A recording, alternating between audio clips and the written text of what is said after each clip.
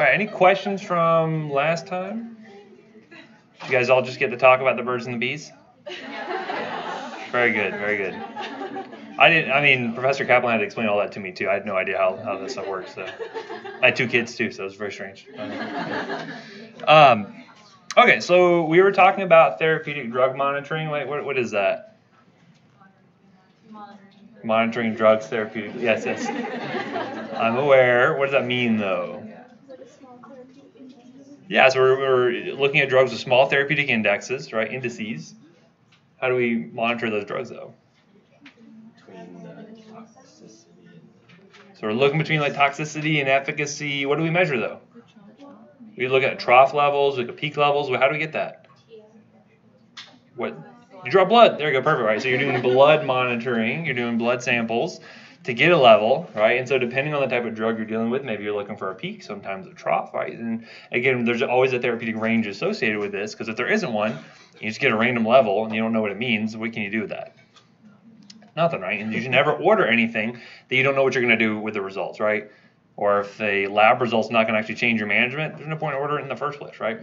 So anyway, so what are the steps how you actually do therapeutic drug monitoring for these patients here? So again, the question is, are you just doing like a routine monitoring, which isn't usually recommended unless there's been some change in the patient, physiologically speaking, or if you have a specific indication, right? So if the patient is having a lack of response at what you would think to be a normal therapeutic dose, or maybe they're having side effects at a good therapeutic dose, you can get a level and kind of figure out what's going on. Now, again, blood sample collection is very important. This is where documentation is incredibly important, right? So again, was it done at the right time?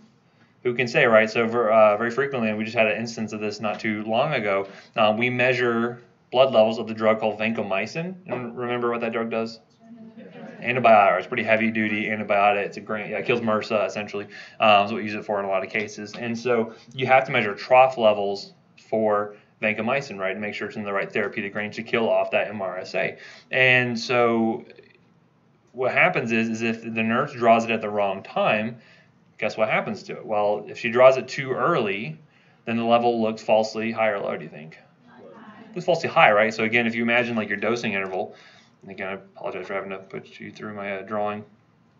But imagine if you have your dosing interval, say this is a 12-hour period, and normally you're supposed to get that level, that trough level right there. And so imagine like your IV dose kind of goes something like this. This would be your trough level. If you end up drawing it too early, then yeah, you're right. You think the level is too high, and then you might think to do what? Either decrease the dose, or more frequently do what? Decrease the frequency, or increase the interval essentially, right? So instead of giving Q12, maybe I do Q24 instead, right? But again, knowing the timing is really important. So assuming the nursing documented the time appropriately, because that's generally who's going to be getting most of your labs, you're going to find that will be able to kind of tell you, was it too early, was it not, right? And also in conjunction with knowing what time the lab was drawn, what else do you need to know? Yeah, when the dose was actually given, right? So you need to know at this point here as well, so that way you can kind of correlate it to whenever that trough was done to make sure, okay, was this an 8-hour level? Was it a 12-hour level? What was it, right? The right collection tube is really important as well. So if you guys seen different types of like lab collection tubes, there's green tops and purple tops and tiger tops and all kinds of different tops, right? It's not like bathing suit tops, but what do you think is the difference between those? Well, they're useful for measuring different labs. And so an example of this is that there are some that are lithiated. Anyone know what lithiated means? It contains lithium, right? So if I were to accidentally draw a lithium level on a patient who it was inappropriately put into a lithiated tube, guess what it would look like? It looked extremely high, right? And I'd be like, oh man, this patient should be really toxic, but maybe they're having no side effects. That would be sort of a lab error, like a blood collection issue that needs to be accounted for, right? So sometimes you have to play detective a little bit when labs come back and they look wrong, right? You kind of get a feeling like this seems off somehow. You need to do that investigation to kind of figure out what happened with it. So there can be cases there. Sometimes the tubes are heparinized. You know what heparin does? It's an anticoagulant, right? It thins the blood. So what do you think it's going to do if I was measuring, say, the blood's ability to clot, and I put it into a heparinized tube? It looked like it wasn't clotting fast enough, right? It looked anticoagulated when it that may not be the case. So a lot of different issues that will come up. You'll learn about these as we go forward. Again, looking at the laboratory measurements, making sure that the labs are appropriately, being calibrated and all these different things. I mean, the lab make mistakes sometimes, right? Sometimes the machines just aren't running correctly, and that's things that they should be communicating out to you. And then finally, that communication of results, right? They tell you what the result is, whether it's high, low, or in between. And also, it's really important to keep your units straight. And that's something I'll probably be harping on until you graduate, is getting your units straight. So if I ask you, what's the level of this drug, and you say 50, I'm probably going to say 50 what, right? Is it micrograms per ml? Is it milligrams per deciliter? Is it milliequivalents per liter? It's important to keep those straight because you can get into trouble. And did I tell you the aspirin example? I probably mentioned it, but you might have forgotten it already, but that's okay. When I'm on call, yes, ma'am. For the exam, will you have us do different units? Like if you give it in a unit and you want it in a different unit? No, I probably won't have you do that conversion because clinically you don't really need to that frequently. It's very rare you have to do that, especially when you work at one place.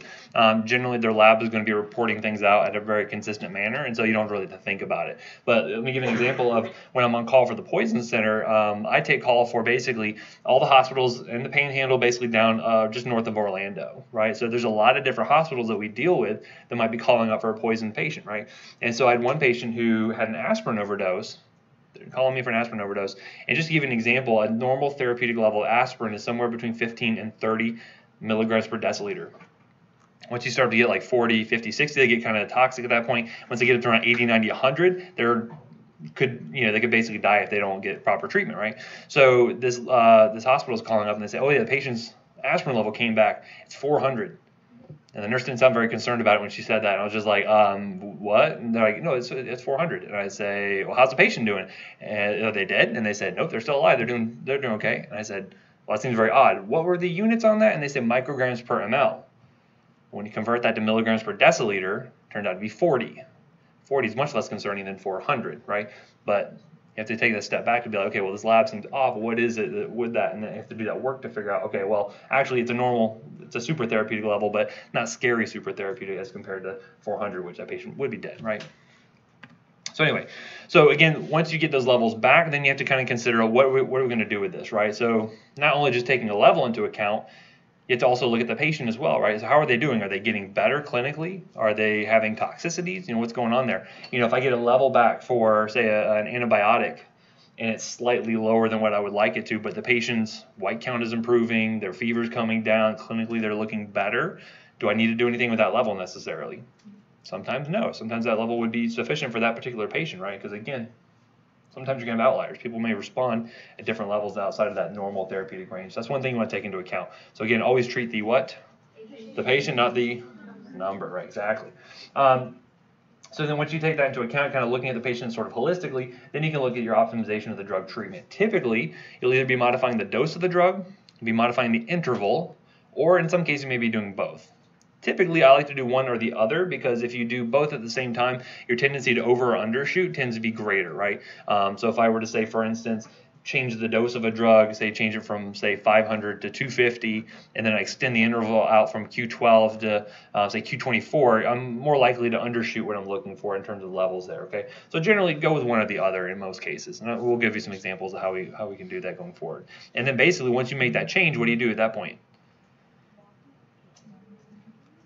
You can do it all over again, right? So again, you can basically, what do I have to wait for the patient to get to before I check another level?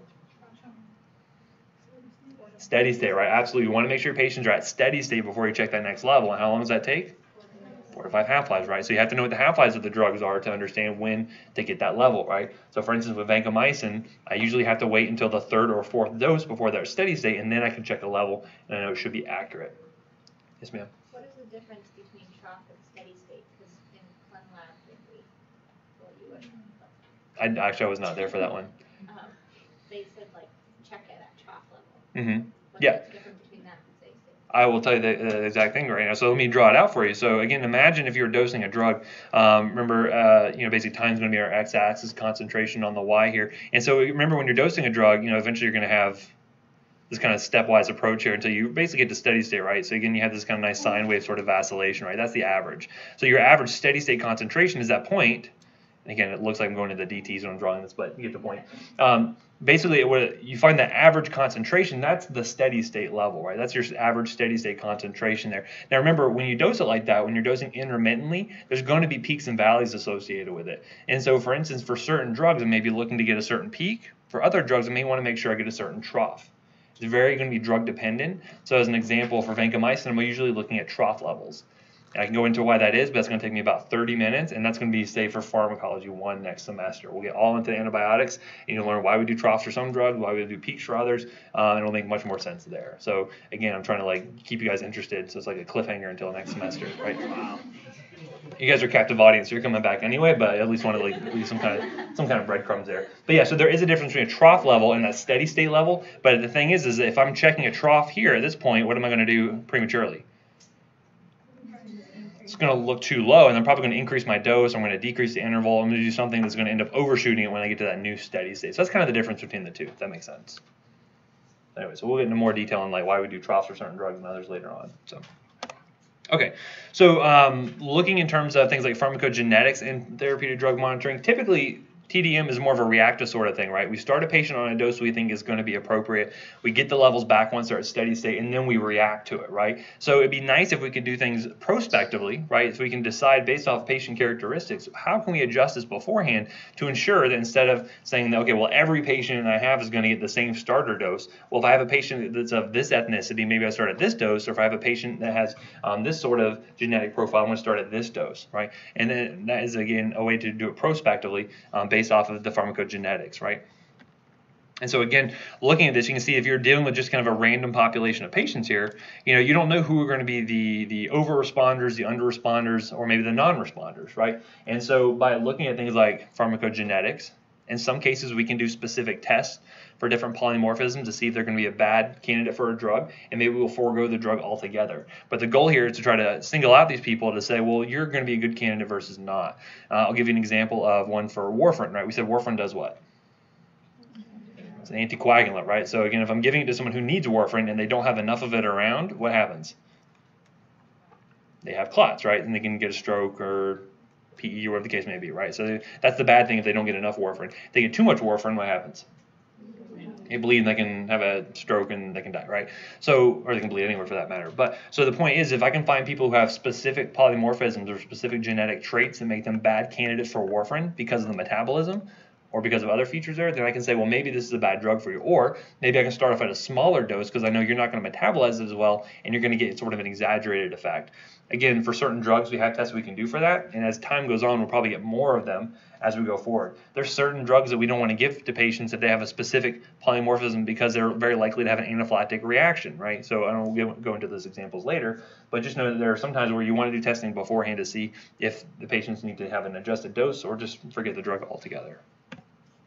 And again, instead of, say nowadays when you start a patient off on a drug, you have no idea if they're going to respond well to it or not, right? So imagine with like antidepressants, right? It's very difficult to know, is the patient going to respond well to this antidepressant versus this one? They work very similar to one another, so it's hard to tell. And so again, usually you're trying different trials. Okay, well, sertraline didn't work well for you. Now let's try switching over to, citalopram. Let's try switching over to this drug, and you keep going kind of in this very circuitous kind of method until you find the right drug for that patient, the right dose for that patient. However, in the future, hopefully, we'll have better tests where we can basically go through and figure out, okay, well, based off of this trait that you have, you're more likely to respond well to this drug, right? Now, you guys are familiar with like 23andMe, right? What is that? Basically genetic testing, right? They'll tell you things, and one of the things they test for, which I haven't had it done, but one of the things I hear on the ads, right, is that you can get the trait tested for to see how you metabolize caffeine, right? They tell you, are you a slow metabolizer or a fast metabolizer? Why do you think that would be important, say, for PA students? If you're a fast metabolizer, what does your caffeine consumption need to do? You'd have to increase, right? I need more caffeine to get the same effects as I would for someone who is, say, a normal metabolizer. If you're a slow metabolizer, what happens? You probably want to dial back your dose. Or if you see someone who is very sensitive to the effects of caffeine, they may be a slow metabolizer. They just get more bang for their buck because their enzymes don't work quite as fast as someone else's, right? I probably have the metabolism of an elephant when it comes to caffeine because it really doesn't do anything for me anymore. I'm just maintaining normal at this point, But anywho, point being though is that you could do tests for different drugs and kind of find out the same thing. Like find out, is this drug good for this patient or bad for this patient? And that can lead you to trying to instead of having to go and try 4 different drug trials, just go right straight to the right one. Right. So that can be nice from a time saving standpoint. So let's go through an example of a case where therapeutic drug monitoring is utilized, and we'll see kind of at different steps what could be influencing the case, and again how you have to kind of be a little bit of a detective in order to kind of parse these things out. So let's go ahead and talk about digoxin. Now digoxin, anyone know what that drug does? For the heart, yep, it's an antiarrhythmic. We use it for, in some cases for AFib, but more than likely than not, we'll use it for CHF in a lot of cases. So it's a very old drug, it's been around for a long time. However, it does have a very narrow therapeutic index. If you look at the therapeutic range between 0.5 and 2 nanograms per ml, very, very small doses you're dealing with, like 0.125 micrograms or milligrams is a normal dose for that. So very small amounts you're dealing with. But let's say we have a patient comes in. They were on this dose for 15 days, and they come into clinic, and they appear to be doing well clinically. But they come in, their plasma concentration 3.4. Okay, so first off, just looking at that, what do you think? Too high, too low, normal? It looks too high, right? And so on a test, I would, because you guys have a test coming up, right? So yes, you have a lot of tests probably coming up, but you have my test specifically coming up. And you're going to find that I will generally put the therapeutic range on there as well. So the patient comes in with this level, here's the therapeutic range. I do that because I'm not so, I'm not so interested in you guys memorizing all the levels. What I am interested in is your interpretation of levels and being able to do something with that level, right? That's the more important thing for you as PAs. So looking at this, okay, what are some possible reasons why the patient may have an elevated level?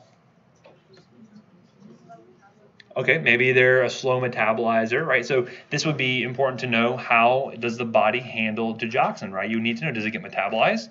If so, what enzymes do that?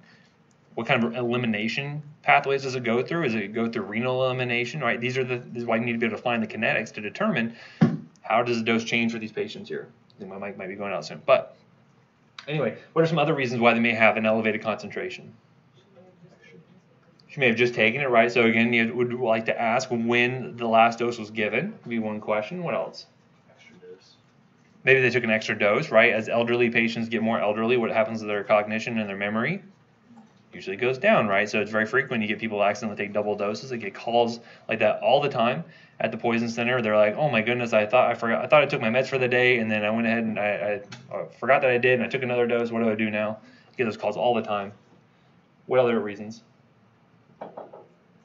Okay, maybe something could be influencing the absorption of it. Maybe they're eating with something that increases absorption, right? So they have a higher level potentially. What else? Like you guys are all kind of going down the right pathways in terms of trying to because again, just like you have a patient comes in with a complaint of, say, belly pain, you work through a differential. And this is the same thing here, isn't it different? You try to come up with a differential for why that level might be high and what you can do about it. So questions you want to ask: when was the dose taken? Okay, when was the blood drawn in relation to that, right? So again, usually if they're in the clinic, they may have gone to Quest and had their levels done, who knows when, but you want to find out that information. What's the dosing regimen? Have there been any changes to it? You, as say, for instance, the family practice person, they come to you, who's likely dosing their digoxin?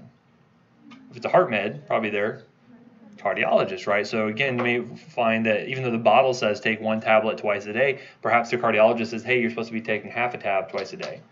And they change that. The bottle doesn't change, but the patient's instructions have. That happens pretty frequently. And again, you have to ask a patient to know that.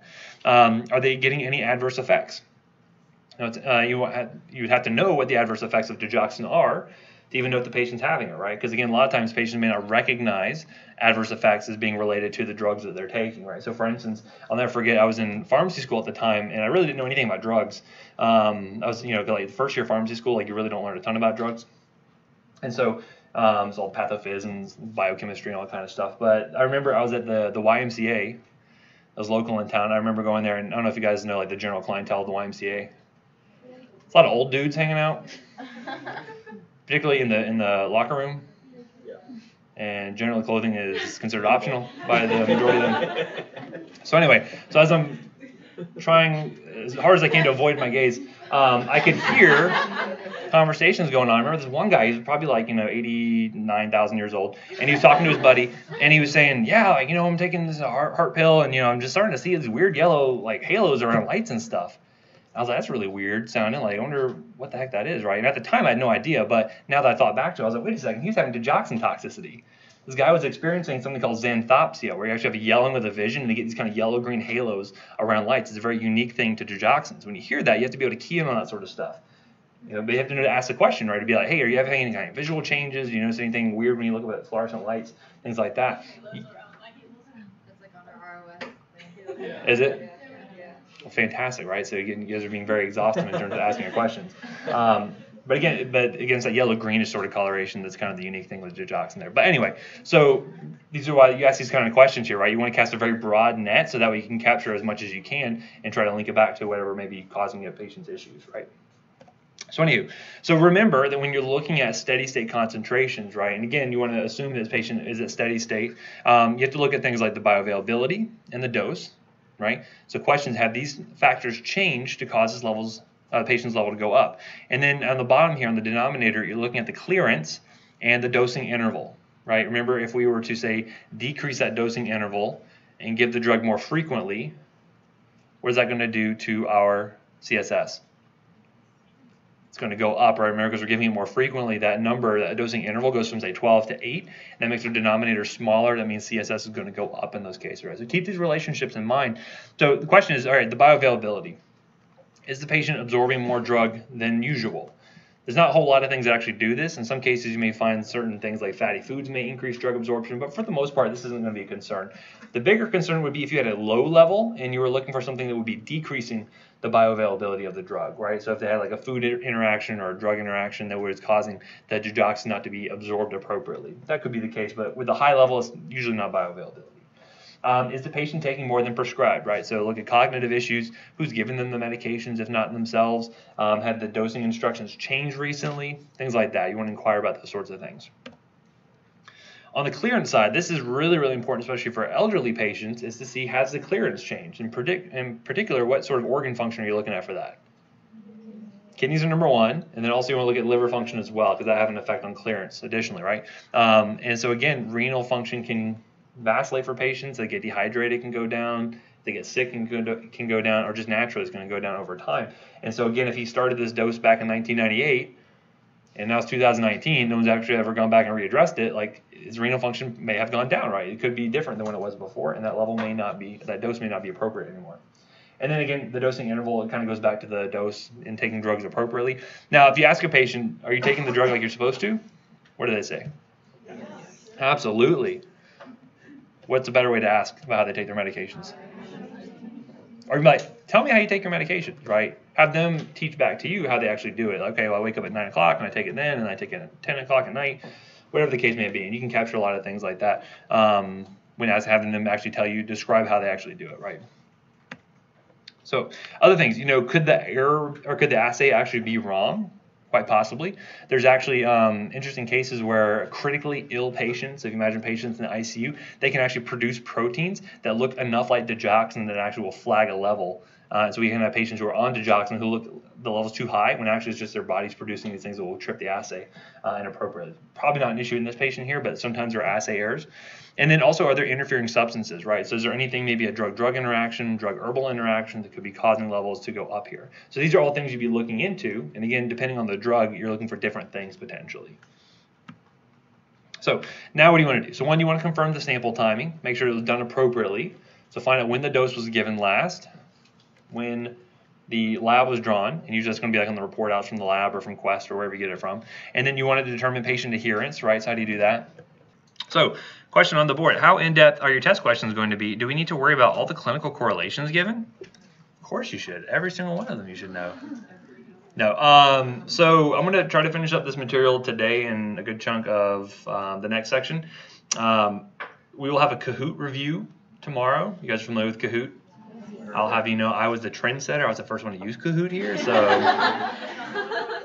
not trying to brag, just saying. We'll have a Kahoot review.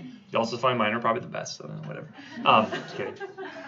We'll do a Kahoot review. That'll give you an idea what type of things to focus on, what kind of test questions we're looking for.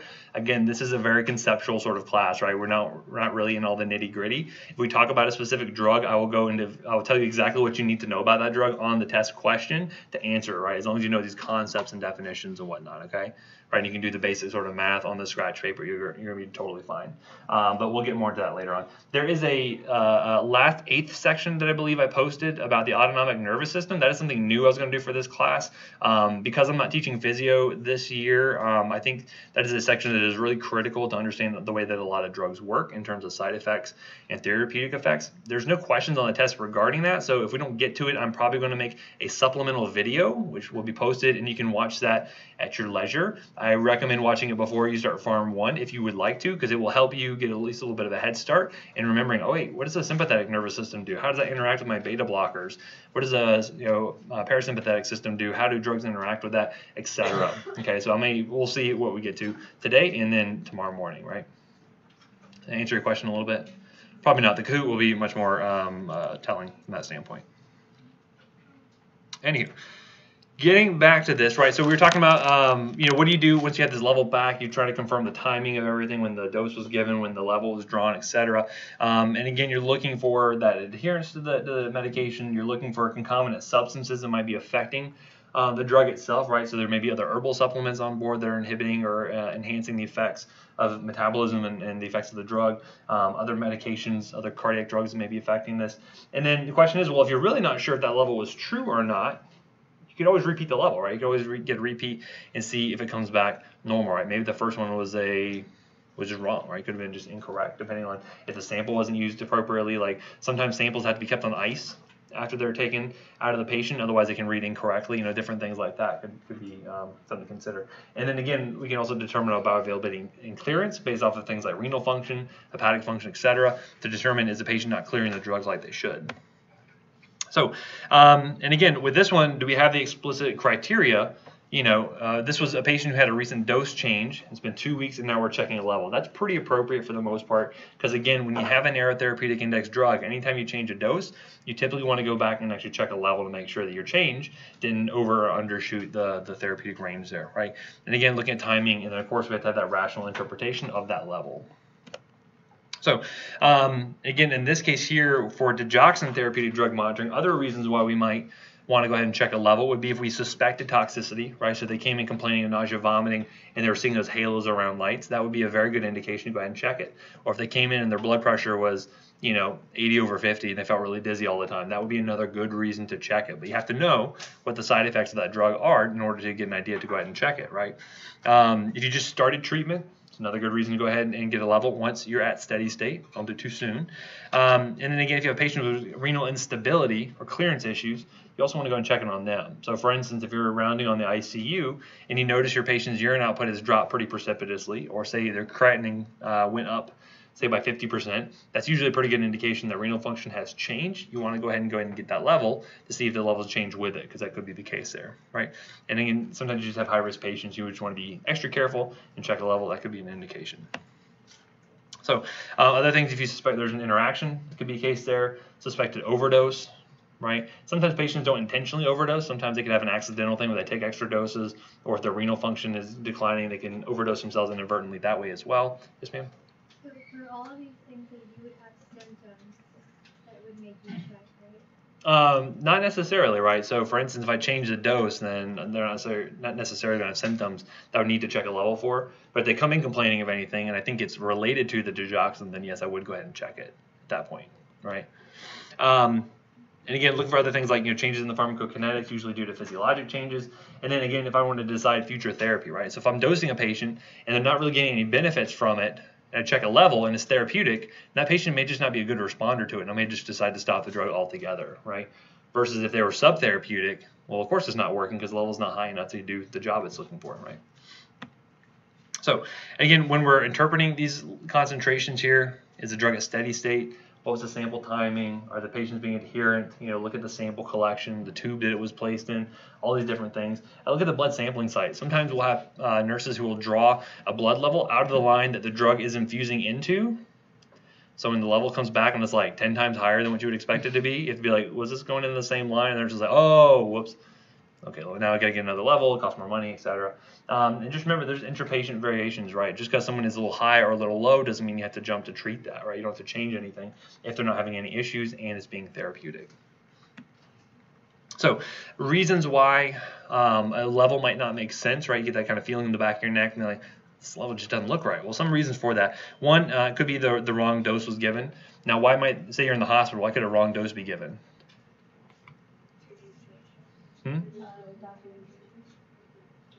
So documentation could be one thing, but more likely than not, someone made a mistake along the way, right? So for instance, are pharmacists completely foolproof and human error proof? No, we're not. I hate to tell you, we make mistakes just like you guys will, and just like the nurses will, and just like everyone else will, right? Everyone makes mistakes here. So there could be an issue where an incorrect dilution was made.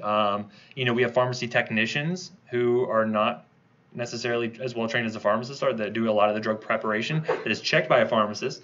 Not everyone has the same level of diligence in looking at that stuff as others. Some stuff slips by sometimes.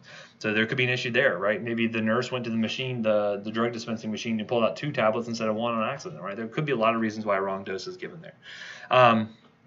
Some cases, if a level looks low and it looks oddly low for whatever reason, even though it looks like the patient's getting their doses, sometimes doses get skipped, right? Or maybe an infusion gets held. Imagine if you have a patient who's in the hospital and they need to go down for, say, imaging, right? They need to go down for a CT scan or MRI or something. They may be down there for a long period of time and they don't get that dose of drug. So by the time they get the level done later on, it looks low, because basically the patient's starting from scratch all over again. You have to wait for steady state to happen again, etc. So these are things why you want to look at the documentation to see where the patient's been, where they're going, etc. And sometimes this happens actually more often than you might think. Either the drug will be, the dose will be given at the wrong time, and then the level's done at the right time, which inherently makes it wrong, or the dose will be given at the correct time, but then the blood is drawn at the wrong time.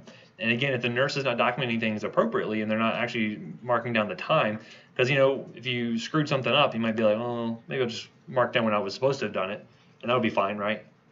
It's not good practice, but sometimes people do that. So those are things you have to try to interpret with a bit of a grain of salt, right? Make sure that you can find that. Make sure you talk to your nurses, find out the documentation is correct. Okay, other things, as I mentioned, if the sample is taken through the administration line, it's going to come back high. That's just how it's going to be. So if it looks like extremely, extremely high, patient's not having any issues, check what line the actual sample is taken from.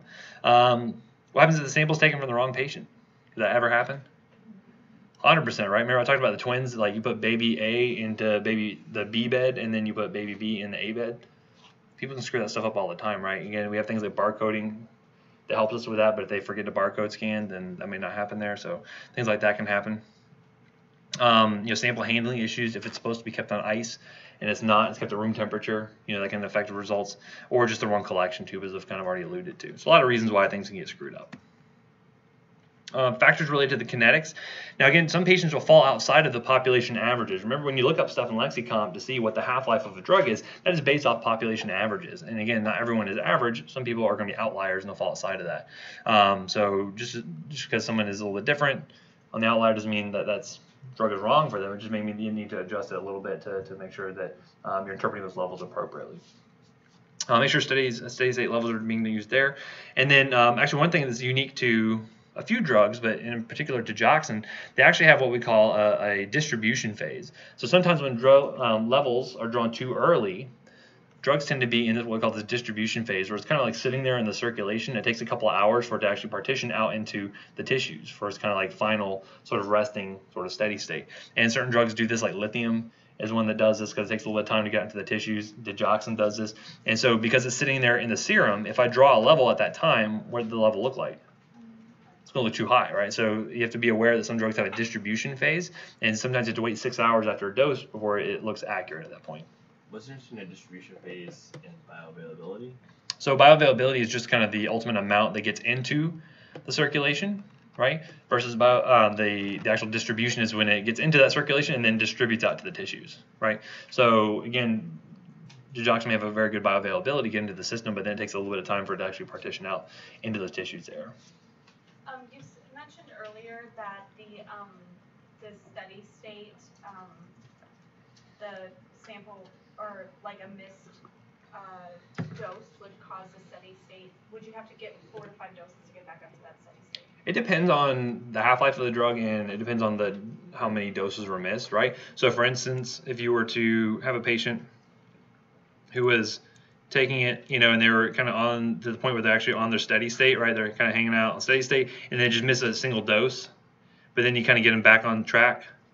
it probably won't make that big of a difference, right? Versus they miss like an entire day's worth and they kind of plummet it down to 0, then yeah, you would have to start all over again at that point. So that would be very drug and situation dependent on that. So good question though.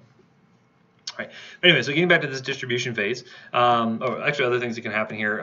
One, could the wrong drug be assayed? So unfortunately, you're going to find that a lot of drugs sound alike and they look alike in terms of their names.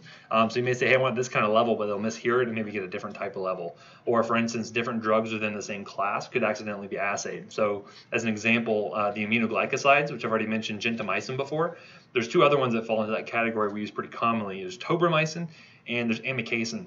And so if someone were to accidentally say, hey, get an aminoglycoside level, the patient's receiving tobramycin, but you measured gentamicin, it's going to come back 0, right? Because again, that's not the blood, the drug that's actually in the patient's blood. That's an error that rarely occurs, but can happen. Sometimes endogenous substances can interfere with the assay, so that's what I mentioned with those critically ill patients. Sometimes they produce proteins that look like digoxin to the assay. You can falsely raise it. And then, of course, looking at things like storage techniques, etc., and then just technical errors of the assay. Sometimes labs screw things up, sometimes the machines go down, etc. You just have to be aware of that.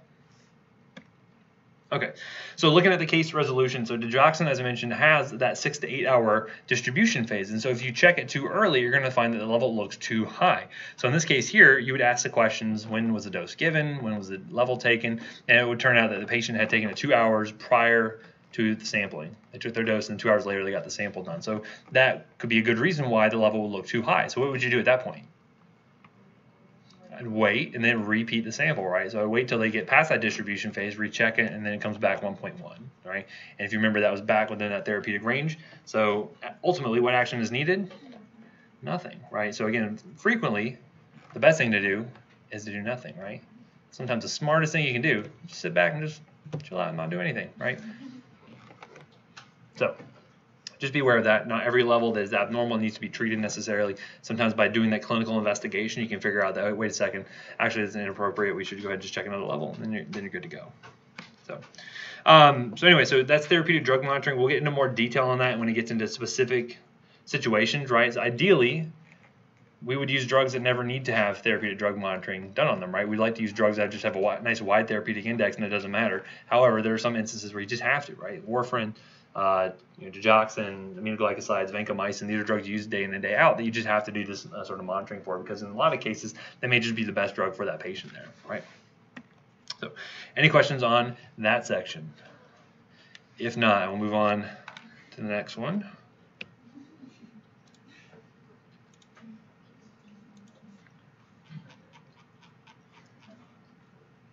And so this section is going to be the last one for test material, just FYI. So 1 through 7 is going to be all your test material. The last 8th one, again, is just going to be sort of the autonomic cherry on top of the pie.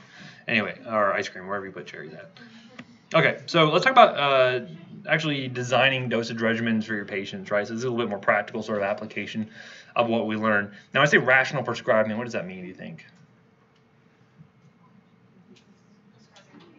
You're actually using your noodle when you're actually prescribing, right? You're not just saying, you come in, you got a runny nose, here's a Z-Pack, here you go, buddy. Is that rational? That would be irrational prescribing. You're not going to be irrational prescribers, are you? Of course not. You're all going to be very, very rational. And of course, once you make your diagnosis, right, so that's the hard part, getting your diagnosis, and then you got to figure out how to treat the patient. And so, again, you have a lot of different options there, right? Maybe surgery is right for your patient. Maybe radiation is. Very frequently, though, what is the right treatment? Well, yes, nothing might be, but more near and dear to my heart, drugs, right? So, again, very likely, patients are going to get a prescription in a lot of cases, right? Because again, if you were sick and you went in to see the doctor or the PA or the nurse practitioner or anyone, and they said, hey, I know you're sick, we're not going to do anything for you. You're going to feel a little gypped, right? You're like, well, that was a waste of money. Why did I pay that copay for nothing?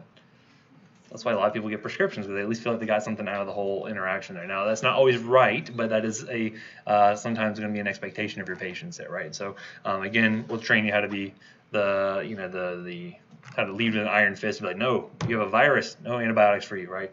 We'll talk about things like that. But most of the time, patients end up getting a script for something. So, and again, when a patient visits the office, about 67% of the time, 2/3 of the time, they're probably going to get something written for it. And again, at least an average of 1 script per visit there in a lot of cases. Especially as you get older, you're more likely to develop those more and more disease states. You're going to get something there. And so what you need to figure out is kind of your stepwise approach to making sure you're rationally prescribing patients, making sure that you kind of thought through every pathway to make sure you come to the right decision in terms of the dose, the drug you're using, etc. Right? So first one here, make your specific diagnosis. Again, patients want you to do something because they want to feel like they're getting their money's worth by coming to see you. And again, you find that those prescriptions oftentimes get written to satisfy your patients. Like, anyone ever work like customer service before, back in the day? Like, and you ever just have that one customer that comes by, you're just like, I don't even care. You just take whatever you want. Just get out of here. That will persist into your medical career, I hate to tell you. You're going to deal with people like that. But that leads to things like unnecessary costs, right? The patient, they get a script they don't really need. It means they're filling it at the pharmacy. It's an unnecessary cost. If you give out too many antibiotics, guess what happens? Antibiotics stop working, and then we have superbugs that are going to take over Earth, right? So if it's not nuclear winter, it's probably going to be the superbugs that get us, right? They can have more adverse drug reactions, which can sometimes be worse than the actual disease state they might have been dealing with in the first place, right? And so to know what to prescribe them, you have to have your diagnosis, right? You have to understand what you're doing. So for this example, let's say we have a patient who has probable rheumatoid arthritis. Now, how many of you know how to treat rheumatoid arthritis? Good, because you're going to learn that in the following semesters. But let's go ahead and start off with saying, okay, we have this tentative diagnosis here, right? So you want to share it with the patient, tell them why you think that based off clinical exam, based off of labs, etc. So you have to consider what the pathophysiologic actual implications of the disease state is actually causing, right? So to know how to treat it, you have to know what the disease is doing itself, which is why having a good physio background is so important. That leads right into pathophys, right? So you have to understand how the body works normally to know how it can go wrong, essentially, and then you learn how to treat it. So you have to understand the disorder, know how things like rheumatoid arthritis differs pathophysiologically from osteoarthritis, right? Because again, the treatment will differ based off of different pathophysiology. And again, where do you find this stuff out? Well, again, this is where you look up your guidelines. You can look up textbooks. You're going to learn this in class. You have lots of information available to you. Then you want to figure out what your objective is. And so you may have multiple goals depending on what the actual disease state that you're dealing with is. And so as an example, for rheumatoid arthritis, I know it's an inflammatory process. And so how would I deal with that inflammation? Well, I give them anti-inflammatories, right? So I can do things like trying to deal with the pain associated with that inflammation. And then I can also try to arrest that course of the disease to make sure that the patient maybe retains function of their joints for longer, right? Make sure that their hands stay functional for longer over the long term. I come up with specific goals, and then I figure out how to treat with the medications for those particular goals. Next, you're going to select a drug of choice. And so how do you figure out, so you have just a plethora of different drugs, some of them may be doing the same thing. How do you figure out what the drug of choice is? You may look at cost, that's a good thing. What else might you look at? Allergies could be guiding you to determine what your drug of choice is. Huh? Efficacy. How do you know which one's the most efficacious? Okay, maybe which ones cause least toxicity? Truth is, you're going to be going by your resources, right? So oftentimes what you're going to do, your gut instinct when you see something you don't know, is to look up. What do you look up? Do you look up out of date? You look up to date, right? Usually, again, that's just what a lot of people do. And I tell you, even when you're actually practicing, you're still going to look up to date all the time.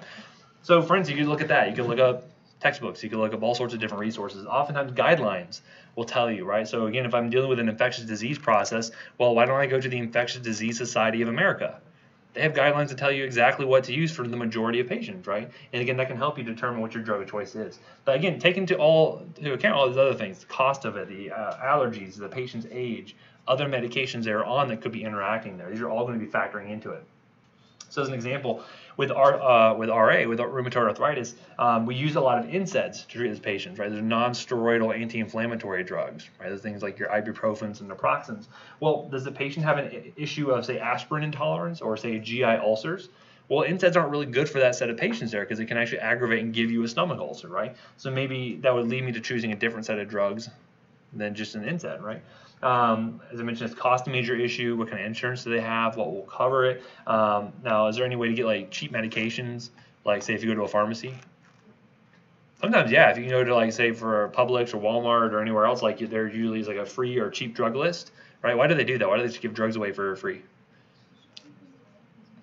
They're like, hey, it's going to be 45 minutes for me to fill this prescription. Why don't you go around, go get yourself a pub sub, maybe pick up some milk, you know. It's that loss leading kind of mentality that says, okay, you're gonna go spend $100 on Publix groceries for this $4 medication. Like, it ultimately ends up working out for their benefit, right? So again, there's usually some business incentives there, but it's nice for the patients because ultimately you can get some cheap or free medications in some cases, right? But these are things to think about. You know, what about compliance? You know, is once daily drug dosing really important, right? Are there more likely to be non-compliant if you have a really complicated regimen? Probably. So if we can get it more simple, it's going to be better for our patient. Next, we want to figure out what the drug dosing regimen is going to be. So oftentimes this is determined by the kinetics of the drug itself, right? So we have to think about things like the organ function of the patient. You know, what's their liver doing? What are their kidneys doing? Do I need to adjust the frequency or, say, for instance, the dose in order to account for this, right? So again, this is why it's really important for a lot of drugs to look up the renal dose adjustments to make sure that maybe instead of giving it every 8 hours, I give it every 12 hours or every 24 hours, whatever the case may be. And then, you know, what is the patient going to be willing to tolerate? If you say, hey, you have to take this drug 6 times a day, they're probably going to look at you and do what? That's not going to happen, right? Or they may say, yes, I'm going to do that, and then it doesn't happen anyway. So again, think about the compliance of it, what they're actually going to be likely to hang with. Next, you have to figure out how you're going to monitor the effect of the drug itself, and you basically have to determine like an endpoint, right? So for instance, you know, you may say if you're treating a bacterial infection, what's your endpoint? Clear the infection, right? Or for instance, when dealing with pain, like perhaps I can't get rid of all the pain, but maybe I can say get you down from say an 8 out of 10 pain to maybe a 4 out of 10. Maybe that's going to be considered to be a success. And so you have to talk about that with your patient to figure out, okay, what are we monitoring for, both in terms of efficacy, but also what are side effects you have to look for? What are things that are going to be kind of warning signs that you should stop taking the drug altogether for, right? There are different things you have to educate on. So as an example, say for instance, I was giving an NSAID to a patient and I wanted to warn them about the issue they could have a GI ulcer, right? So what are some things that could be indicative of having a GI ulcer? You know? Abdominal pain, right? Black tarry stools, what is that indicative of? Upper GI bleed, right? They have hematemesis. Like, there could be a lot of different things you would warn them about. Because again, you want to let them know what the common side effects are, but also let them know what the killer side effects are. It's stuff that if you see this, if you see blood, or if you see black tarry stool, like perhaps you should stop taking it and go into the ER. Right? They have to let them know this thing, even if it is rare for it to occur, right?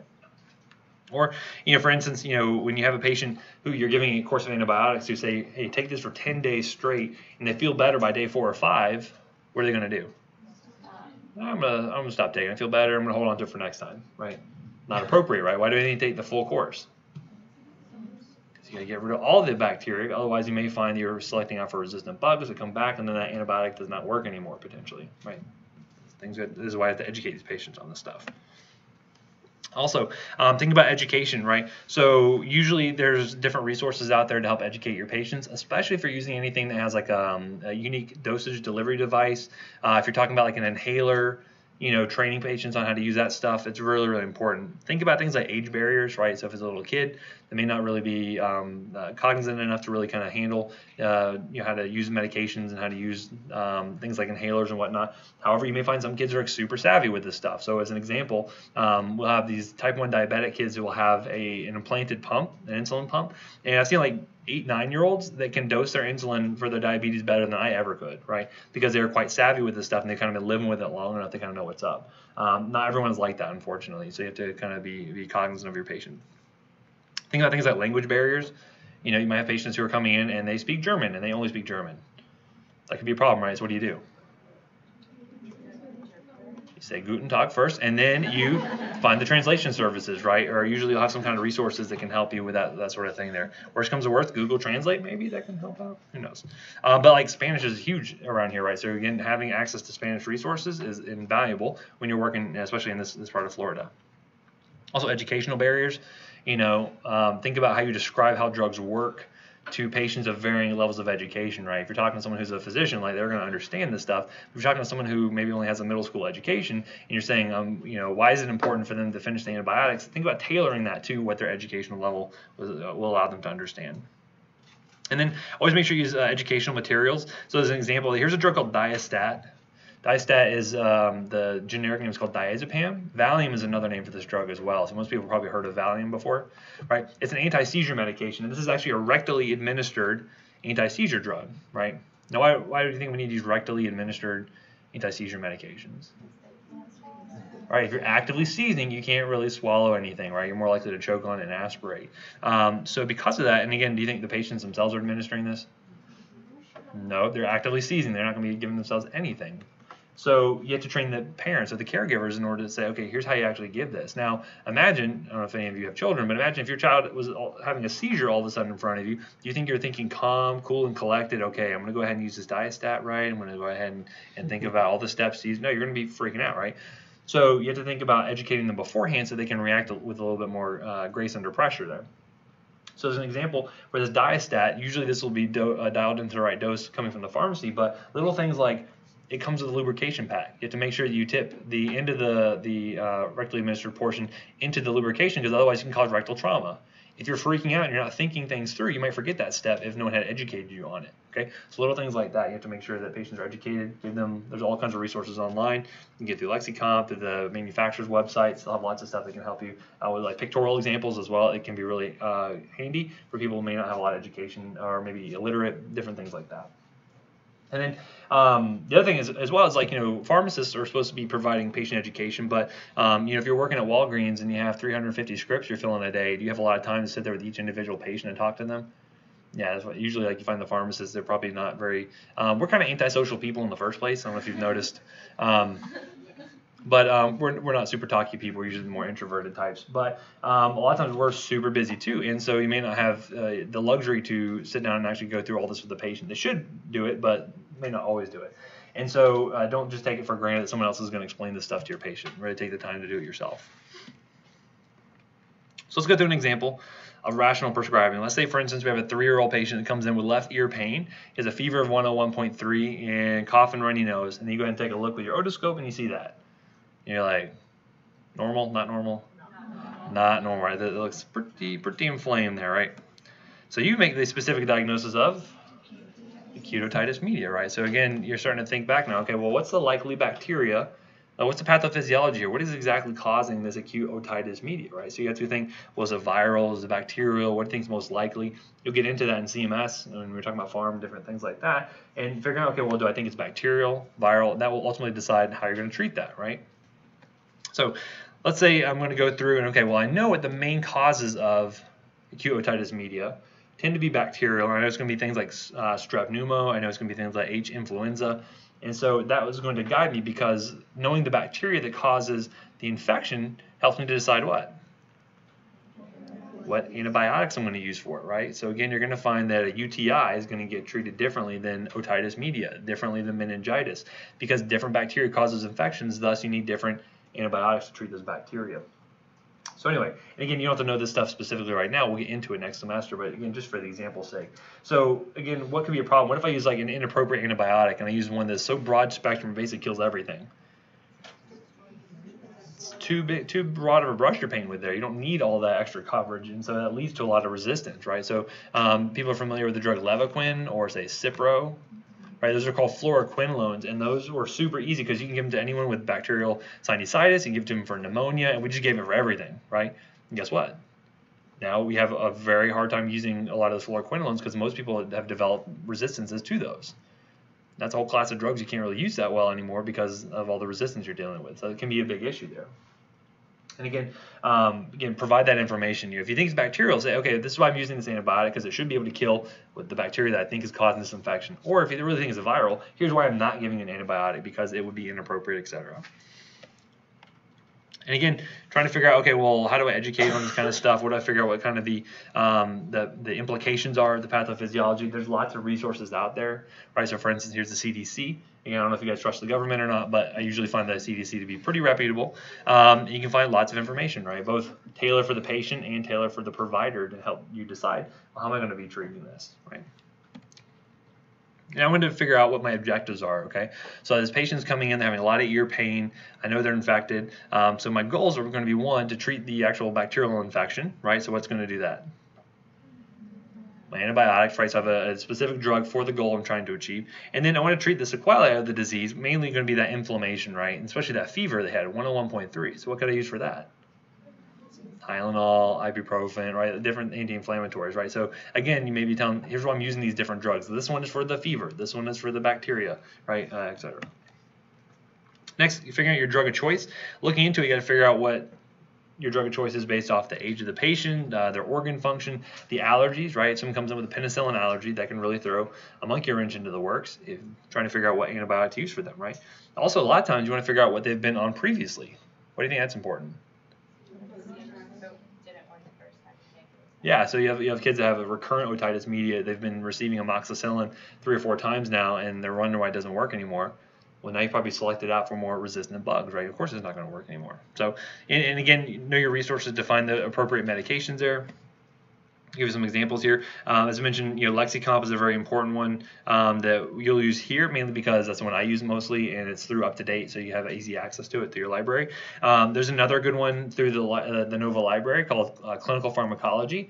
That's another good one that I think they're a little bit more sort of if you looked at Lexicomp already, you'll see it's like very terse, kind of like here's just the information you need. Clinical pharmacology is a little more verbose, and you get a little bit more kind of background on some of the stuff there. That's another good one. But depending on where you work, they'll pay for a subscription to a different service, and so it just depends on where you're working at. But also consider different specific indication or specific resources for whatever you're treating. So an example, the Sanford Guide. Anyone ever heard of the Sanford Guide? It's a really good guide for antibiotic use. We'll talk about it next semester. But basically, it comes out every year, and it has these really great tables that show you, okay, if I'm dealing with meningitis, here's most likely bugs, and here's how I'm going to treat it. Easy as pie, right? There's also one called the Red Book that is specifically for pediatric infectious disease. Again, know your resources depending on where you're working and who you're dealing with. And then you want to know about the practice guidelines. So, for instance, if I'm dealing with infectious disease, well, there's probably a society dedicated just to that process, right? If I'm dealing with OB-GYN, guess what? There's a whole organization dedicated just to that, and they put out practice guidelines that help you decide how best to treat your patients. So, for instance, here we have both the IDSA, which is the Infectious Disease Society of America, and we also have the AAP, which is American Academy of Pediatrics. They also put out some common infectious disease guidelines for those patients. So, now again, how am I going to be selecting my drug of choice? Well, how often is the drug given? And then specifically for kids, like how does it actually come, right? So if it only comes in tablets, is that going to be very useful for me in a pediatric patient? No, they're probably not going to be able to take tablets. So does it come as a liquid, suspension? That's something to know.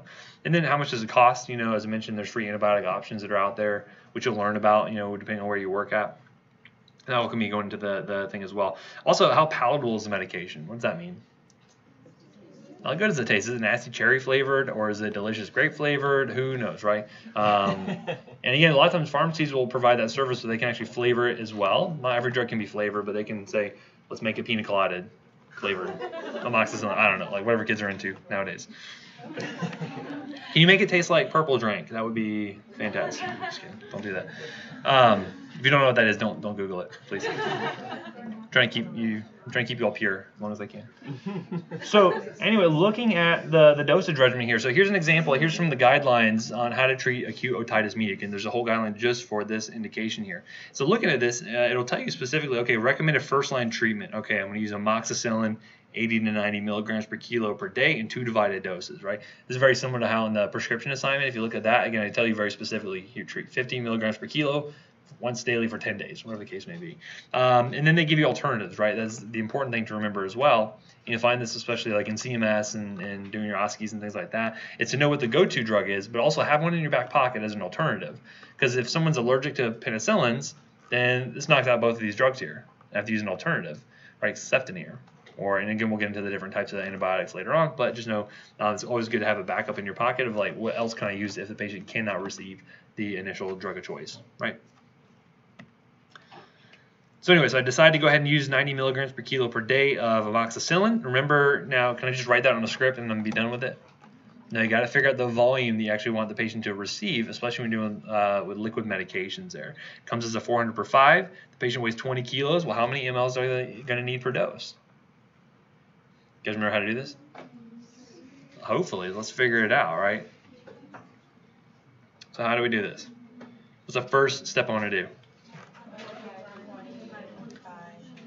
So yeah, I'm actually going to start out. I'm going to start off with saying 20 times 90, right? 20 times 90. What does that turn into? Oops. Oh, my mouse is not working. This is actually the paper not doing this, not me. What does that turn into? 1800. Yeah. 1800 milligrams per day, right? So how many is that per dose? Yeah, remember, because it's divided twice daily. Remember, you look for that divided twice daily or divided 3 times daily or whatever. If you see divided, it means you got to divide it, right? So how many milligrams per dose are they receiving? So 900, right? 900 milligrams per dose. Now what do I do? Divide by 80. Why 80? Because that's simplification of the suspension. Right, so always convert those suspensions down into the per ml amount, right? So 400 milligrams per 5 mLs. And why did I use 5 mLs? Teaspoons. That's teaspoons, right? So again, this is kind of old nomenclature. Let's convert it over into milligrams per ml, which turns into what? 80, right? 80 milligrams per ml. So I'm going to take that 900 divided by 80. What do you get?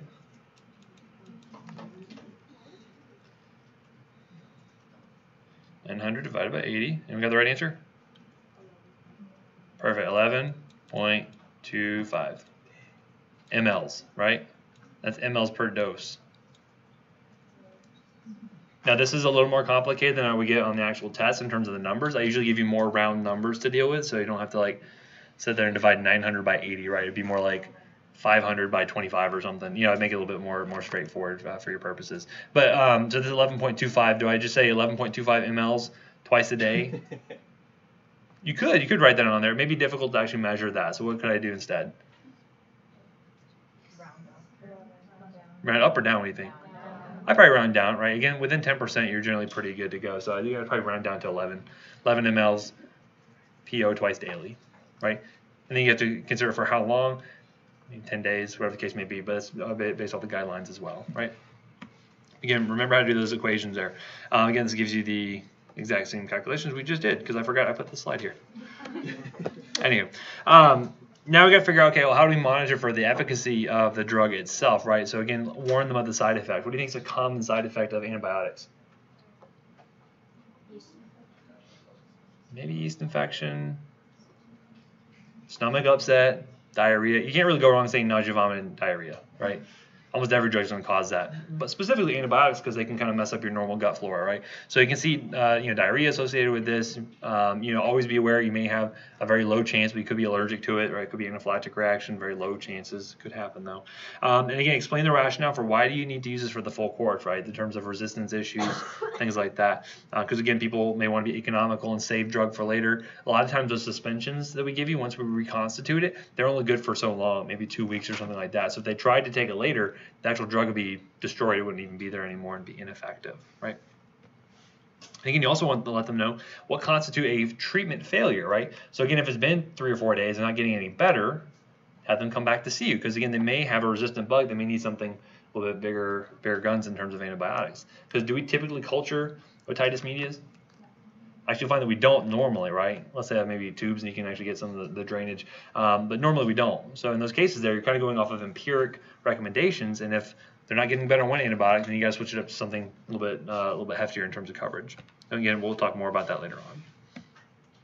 Okay, and then of course, again, coming up with the education points here. How do you educate them based on the language barriers, educational barriers, etc.? Always utilize education materials if you have the ability to.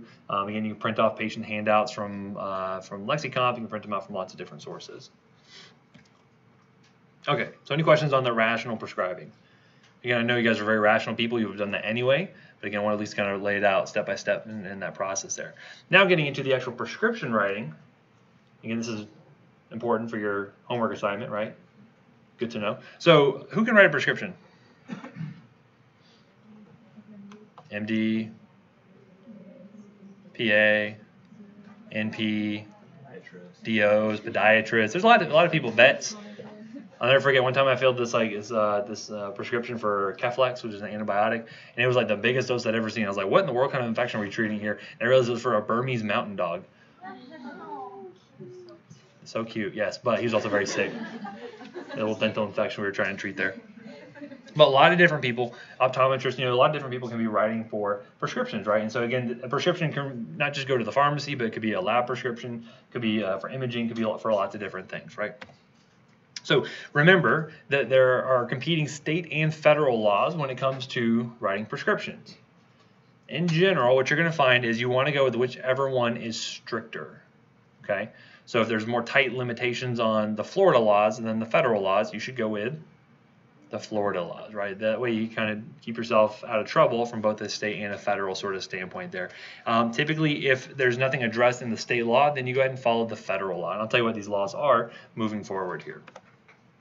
Now, obviously, prescription errors are a huge deal. And so the first thing you should think about is all prescriptions should be legible and unambiguous. You would think this is very simple. Is that always the case? No. Anyone here have poor handwriting? I have the worst handwriting.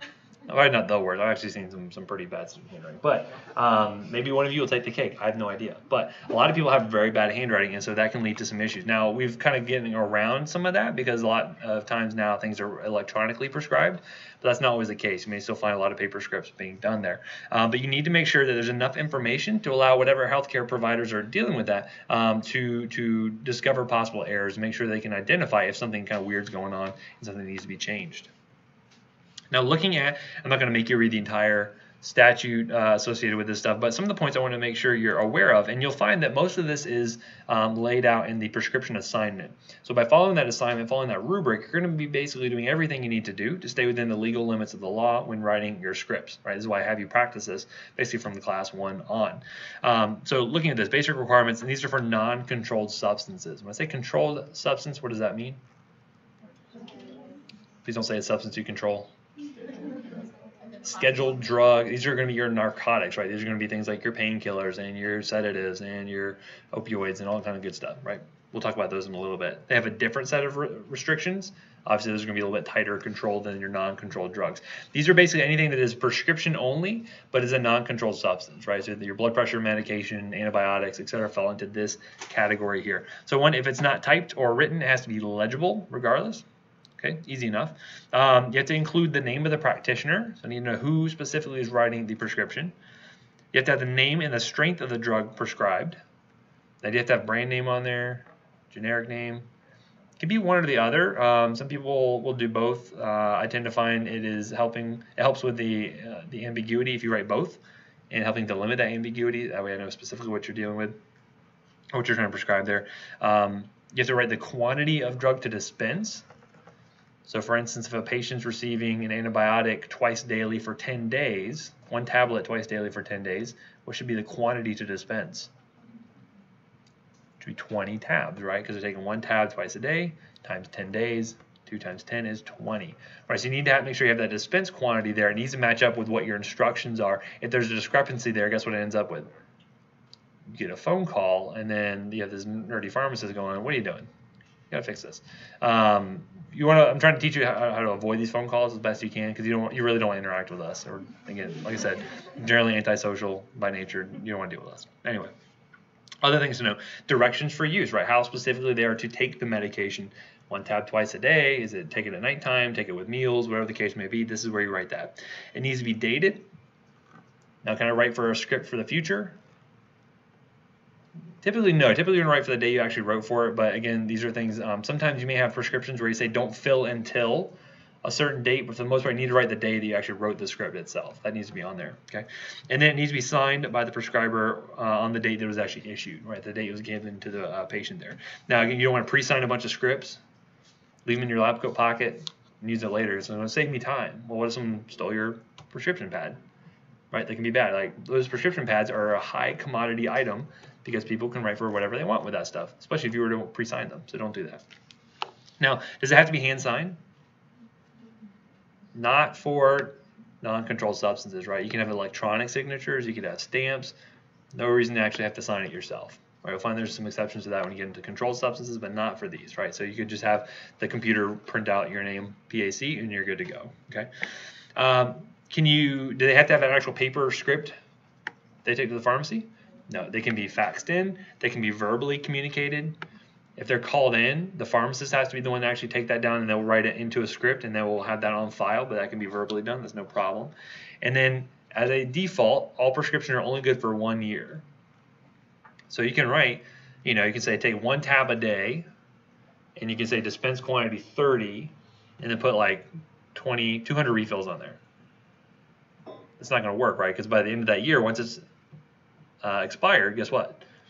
we're not going to give it anymore. It doesn't matter how many refills you put on there. We're not going to go beyond the 1 year mark. They'll have to say, hey, you have to go back to your provider, get a new script. Okay. So again, as a default, those are 1 year. Good. Okay. Now, can you put multiple prescriptions on one paper? You write for multiple things on one. Again, that will be a rule that gets nixed when you get into the controlled substances, but yes, you can write for multiples on here. Again, make sure there's enough room to legibly write all of them if you need to, or if it's a paper or it's typed, it's a lot easier in that case there. And then you're going to find that controlled substances need to be separated, all right? So you don't want to write for a pain med, like an oxycodone on the same script as their hypertension med, right? It's a no-go. You need to keep those separated out, which usually isn't going to be a problem, but you can just note that you cannot combine those two. Okay, so here's an example of what one of these will look like. If you look in your prescription writing rubric, you'll see something very similar. Again, look, you have the name of the provider here along with their address. Notice here, why is this useful to have their MPI, DEA, etc.? I can make sure it's a legit prescriber, right? So I can actually look this stuff up. For a controlled substance, you're going to have the DEA on there to make sure they're a valid prescriber for that stuff. But again, this is helpful, especially when you're looking at like insurance coverage and things like that. They want to make sure it's a valid prescriber using this thing. So again, don't just hand out your MPI number willy-nilly to whoever, right? Because they can call in as you and give that number, and then they basically can call in whatever script you want. You have the address, phone numbers there, with the name of the patient. Now the address, you notice, was the address required on that list? No, but why is it handy to have the patient's address on there? Could there possibly be more than one Sean C. Martin in the world? Yep. You ever try to look up something like on Facebook and you realize there's like how is there a million Bartleby E. Ferdinands in the world? But they're out there, right? So because of that, you have more patient identifiers, and that helps you to delineate between these different people. So if you're looking for John Smith, there's probably a million of them in the CVS database. Having things like their address, having things like their date of birth will help to delineate that out, and so that way you make sure you get the right patient, right? Because I can guarantee you there's been a lot of errors where someone will have called in a script and they put it onto the wrong patient, and then when the real patient comes in, they're like, well, we've never heard of you before, and that can be a problem, right? Anyway, so again, you don't have to put allergies on there. Sometimes that's handy, especially for the pharmacy. We'll typically ask that of the patient when they come in. And then you have the name of the drug here. Here would be your generic name, followed by the brand name. Again, you don't have to include both of those, but it's usually good practice. It helps them make it more clear. And you write 500 milligram tablets. This is the strength. When I said you're talking about the name and the strength of the dosage form, this is the strength of it, right? So if it's 1,000 milligram tablets, 500, whatever the case may be, you want to include that. Notice here, this is the dispense quantity. It's number 100. That means they want you to dispense 100 tablets. Okay. Now, what if a patient want to come in here and write like an extra little zero into that? They could, right? We probably question it because they're like, well, that's way too many for just a month-long script. Like, that seems kind of ridiculous. Or a 3-month-long script. That seems ridiculous. But again, that's why sometimes it's handy if you to textually write out your dispense quantities and your refills. That helps to get around that, right? You can't really add zeros onto if you textually write out ONEHUNDRED, right? It's going to be less likely to be falsified. And then you have your directions, take 1 daily for control of diabetes. Now notice here, the indication is also not required by the law. I will have you, actually I require it for your prescription assignments. Why do you think I like to include that? Because you may have like patients using it for different indications, and it's good to be able to check, is that dose appropriate for that indication? Metformin is not just for diabetes, but you can also use it for PCOS. There's a couple other conditions you can use it for, and so it's good to know that, so that way I can make sure it jives with the rest of their medication profile, or I can make sure the dosing is appropriate, things like that, right? So it's important to include that. I think it's important to include that. You may not do it. Again, I'm going to keep you as strict as possible while you're in school. When you get out there on rotations, are you going to see everyone else be that strict? That's okay though, right? So again, at least I'll show you what the high bar is, and you can kind of go below that as long as you stay within the letter of the law, right? Notice you keep the refills here, and then you'd have the signature. Right? It doesn't have to be written out, but again, you'll be handwriting all yours, so you'll write it out. Notice your credentials are also really important to keep on there as well, so that way I know it's not just some random Joe Blow writing in this stuff. I know it's a PA, or I know it's an MP, or whoever's me writing this stuff. Yeah, sure. Mm-hmm. It looks like a different signature than the name up top, and it's always supposed to match, or? Usually what you'll find is that these will have, and again, this is just kind of an example. I just Googled prescription, and this one looked good. You're right, it seems like a discrepancy. Usually if you have like a big practice that has multiple providers, they'll typically have them all listed out at the top, and they'll check off which one it was most typically, or they'll circle it or something like that. But yeah, that'd be something that may be of concern. If I look down there, it's like, it says, what does it say? I don't know, carry barge? Who knows? I'd be like, oh, that seems odd. Why is that not the same there? And that might prompt a call potentially. So, good question. Good eye for detail. Now, some common prescribing errors frequently is due to omission of information. As you're going to find in your personal relationships, that most of the time arguments come about from poor communication. Most medical errors come about from poor communication as well, as you're going to find out. So things like saying ambiguous statements like resume pre-op meds. Which ones? You got to be specific when you're saying to resume meds, because you want to make sure maybe one of those pre-op meds was not appropriate in the post-operative setting, right? Continue present IV fluids. What kind of fluids? How much? For how long, right? You need to be very specific here.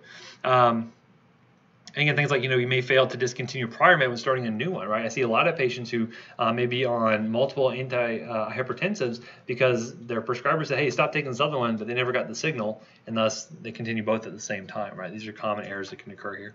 And then also if you have patients providers not indicating if it's a short or long-acting form, that can be a big issue as well. So as an example, there is a drug called Wellbutrin.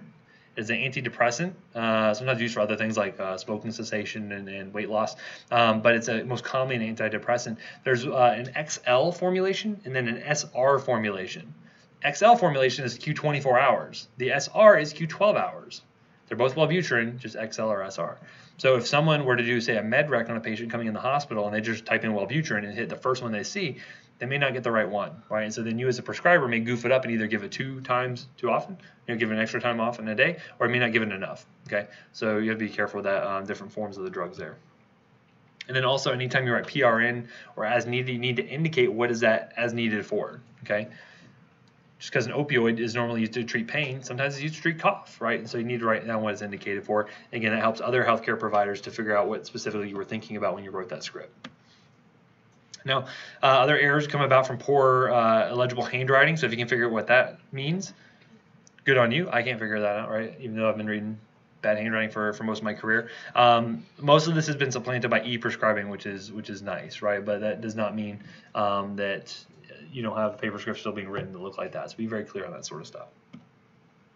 Other type of errors that can happen here. So this is important when you're writing these out. I will ding points off of you if you goof this up. So get in the habit of doing it correctly now.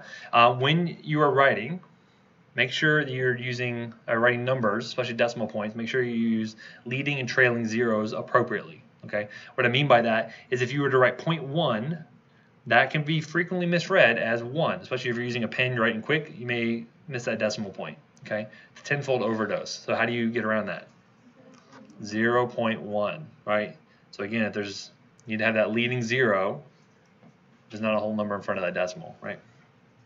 You don't want to include unnecessary zeros after the decimal. So reading 1.0 as 10, again, it's another 10-fold dosing error you can screw up there. So again, if there is nothing after the decimal, just don't put the decimal. You don't need it there, right? Instead of writing 2.0, just write 2. That's fine. If it's 2.4, just write 2.4, but if there's nothing after the decimal, just forget it. Okay. Other things, misreading U. Now, normally U means what? Units, right? But we don't like to just write U anymore because that can be misread as a 0 depending on the handwriting. And so you may have 10 units of insulin can get turned into 100 units of insulin if it's misread. And guess what? Now your patient's hypoglycemic, now they're seizing. It'll look like a bad provider, right? You don't want to do that. So again, writing out units, it's going to be better. And I'll tell you, you might see out there international units or IU very frequently. For my purposes, you don't have to write out the international, just write units, and typically you're good to go. Other things. Micrograms being misread as milligrams. And you may think like, who would ever do this? They look very, very different. But again, when you talk about handwriting, it can be very ambiguous there. In that case, it's actually a 1,000-fold overdose. And so again, it's a very, very bad mistake to make there. Instead, we like to use MCG. That was a little bit more clear, kind of delineates from milligrams. Okay. Never, ever, ever use QD. I had one student who, no matter how many times I dinged her on her prescription assignments and her EOR notes, she always still wrote QD. And I said, why do you keep doing this? I ding you every single time. Could never break the habit of her. You guys aren't going to be like that, though, right? Write daily, Q day, Q daily, whatever you want. Just don't write QD anymore because it would accidentally get misread as something like QID, which is 4 times a day versus 1. And again, it's a big medical error there. So just write out daily. It's just easier. And then some other ones you may see, things like MSO4. Anyone know what MSO4 stands for? SO4 is what? sulfate. So MSO4 is actually morphine sulfate. We get confused with MgSO4, which is Metal Gear Solid. Oh, no, just kidding. It is magnesium sulfate. I don't know if any video game players out there, but for magnesium sulfate. So if you imagine I was going to give my patient magnesium, but it got mixed up and I give them morphine instead, they might like it, but maybe not, right? Maybe very inappropriate in those cases there. So we make sure we write out things instead of just trying to use inappropriate abbreviations. On the script assignment, you'll see there's a list of non-approved acronyms or abbreviations I put on there. That is by the Joint Commission. Anyone know who they are? JCO, like the dreaded JCO. Why are they so bad? If they fail your hospital, you basically don't get funding from CMS anymore, and you get no Medicare or Medicaid funding, and guess what? Your hospital goes broke, basically. You don't want to do that, right? No one's going to reimburse you for your insurance stuff. So Joint Commission, when they say something in terms of safety, generally hospitals follow it, and generally you should follow it too. It's generally pretty good practice there. And so, again, don't use any of those non-approved abbreviations. You'll keep yourself out of trouble. Other things, right? Make sure you're including the strength and the dosage forms there. So make sure you're writing out, 500 milligram tablets because there can be so many different types of dosage forms depending on the drug. You want to make sure you keep it specific. Okay. Don't write teaspoon or tablespoon. We've talked about that already. Just use ml. Right? It's gonna be very specific for that. And again, dosing syringes are now kind of the norm, so you don't have to worry about patients that aren't really using spoons anymore. Make sure the quantity of the drug is going to be there. So again, basically just calculate that out by how many ever dosage forms they need per day times the duration. So again, if it's 2 tabs, say 1 tab twice daily for 10 days, the quantity should be 20, right? So we make sure that the math is right, and that way I can double check it as the pharmacist to make sure everything looks good from that standpoint. Okay. Now, one thing we mentioned. So when did generic drugs come out? Yeah, once the patent for the brand name drug runs out, and that patent lasts for 20 years, as we mentioned. Now, normally as a pharmacist, I can sub out the generic form, even if you write for the brand name form, right? Why do we do that? It's cost savings for the patient, right? It's part of that kind of that fidelity we have to the patient to help get their drugs for cheap, essentially. The way you can get around that, if you really, really want to make sure they get just the brand, you can actually write dispense as written on there. Or if you write DAW, then I am bound by that instruction to only fill it with the brand name drug. It's not done frequently, but every once in a while you'll sometimes have a need for that. Say, for instance, a patient has a bad reaction to a generic because it has maybe a dye they're allergic to or something, and you just want them to get the brand name, you can do that potentially. Okay. Here's a list of abbreviations you may want to avoid just because they can be misread. And again, I posted that on the assignment as well, so you can check that out. Make sure you don't use any of those. Okay. I'm not going to go through each and every one of them because we don't have time for that probably. Doesn't look like it. Okay, so some other common errors you might run into. So saying take as directed can be very ambiguous in some cases there. Use it sparingly, right? So there's some indications where it is appropriate, especially if it's a complicated dosing that is basically handled by the dosage form itself. So here's an example of a methylprednisolone dose pack. Probably heard of like a solumedrol dose pack or a medrol dose pack. This is basically what it looks like. And so it's very easy because it tells you right there to take 6 tabs on day 1, then 5, 4, 3, 2, 1. Having to write that out in your script can be a little cumbersome. In that case, it'd be okay to use it directed, right? Otherwise, though, you want to make sure you have explicit instructions on your script because whatever you write on that script goes on the patient's bottle, and that's what they're going to be going off of when actually taking the meds. Okay, so you want to make sure you're being explicit, and they can still refer back to that. Drugs that have different dosage forms you want to be careful of. So, for instance, and this is kind of going back to like my emergency medicine roots here, but frequently if like you're in the middle of a code or something, they say give an amp of calcium or give an amp of bicarb. You know what an amp is? An ampule, right? An ampule is actually a glass. You look up a picture of it. But basically, it's like a glass vial that you have to break off the top of it and try not to cut yourself in the middle of a code. That's very embarrassing if you do that. You get the drug out. Very infrequently do you use ampules anymore anyway, so it's kind of an old, like kind of a term that isn't really applicable to our purposes anymore. Reason why this is dangerous, if you say you're in a code situation, patients in cardiac arrest and they need calcium right now, there's actually 2 forms of calcium there. They both come in a 1 gram vial. They're both 10 mLs, but they're different salt formulations. One's calcium chloride, one's calcium gluconate. Now, does this matter which one I give? It does, because if you look at the elemental amount of calcium, there's 3 times as much in the calcium chloride as there is in the calcium gluconate. You know why that is? Because they're both 10%, they're both 1 gram. No, it has to do with gluconate. It's just a bigger molecule than the chloride, right? So again, for that same gram, you get more calcium in there than you would the calcium gluconate because of the size of the molecule itself, right? So 3 times as much calcium. So if you just say give an amp of calcium and the nurse doesn't know what you mean, they may give either one, and you either get a triple dose of what you expected or only a third of the dose. Again, that's an error, so you want to avoid those. If you ever hear give an amp of bicarb, this is another big one that can be an error because looking at this, there's 2 concentrations that are commonly kept in the ER. There's an 8.4% and a 4.2%. One's made for infants, one's made for adults. One comes as a 50 ml syringe, right? This adult one does, and it's 1 mil equivalent of bicarb per ml. This one is half of that, basically 0.5 mil equivalents per ml, and it's only 10 ml syringe. So if you say give an amp of bicarb for an infant, and I give the wrong one, they're getting way, way too much bicarb, right? Or if the flip happened, again, is every nurse you're going to deal with going to be like super on it and super smart and wonderful and brilliant and beautiful? No, unfortunately. There's some very handsome men out there too, okay? I'm just saying. Point being is that you're going to sometimes be dealing with like newbie nurses, right? Just like you're going to be a newbie PA one day, and you say anything, they're going to just follow that direction, right? So you can say, please light yourself on fire. They're like, okay, I'm going to... it's okay, right? Everyone starts somewhere, right? Everyone's going to learn at some point. But if you say give an amp of bicarb, the first one they pick up may be the first one the patient gets, and that could be a big error there, okay? So if you give this infant one to an adult, it's not going to be near enough bicarb. So it can kind of go either way depending on the situation, right? So not being very specific with your unit. So as an example, start the patient on 20 of dopamine. 20 of what? 20 milligrams per hour, mics per kilo per minute, 20 ducks. I don't know, right? You got to be very specific when you're mentioning these things. I've seen cases where an entire bottle of nitroglycerin got infused into a patient because the nurse did not get proper instructions on the units and ran it in instead of micrograms per minute. It was in mics per kilo per minute. It was a pretty big guy, and so I ended up running the whole vial in basically over 5-10 minutes. Got a whopping headache, but otherwise was okay. But again, that's a big medical error. These are things you have to think about. So be very clear with your instructions. Otherwise, ambiguity is going to cause issues. Okay.